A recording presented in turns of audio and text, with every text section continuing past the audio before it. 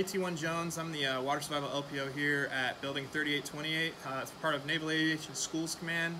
We're in charge of teaching the Intermediate Water Survival Program, which supplements the entire aviation pipeline with their candidates, so the enlisted aircrew candidates and the pilot and NFO candidates that are going on to become officers in the Navy. We also teach Marine Corps and Coast Guard students. Same pipelines, just we do the water survival training for them. Our job here is to make sure that people are comfortable in the water before they go to more advanced water survival classroom and in the water scenarios such as the Naval Science Institute's Kilo Dunker and other things that they might see along the way. With everything going on with COVID-19, we're still training.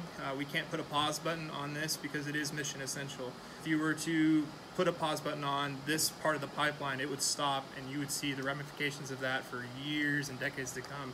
There would be gaps in training. There's only one point of entry, making sure that nobody's running any fever or having any flu-like symptoms. We're taking temperatures before they come in and requiring everybody to wear face masks before they get onto the pool deck. Once you're on the pool deck, it's been proven by the CDC that a chlorine environment is non-conducive to the development of COVID-19. Generally speaking, in the pool, our operations is normal, and then we try to social distance whenever we can on the pool deck. Due to safety concerns, that's not always possible, but we do the best that we can when outside the water waiting on evolutions.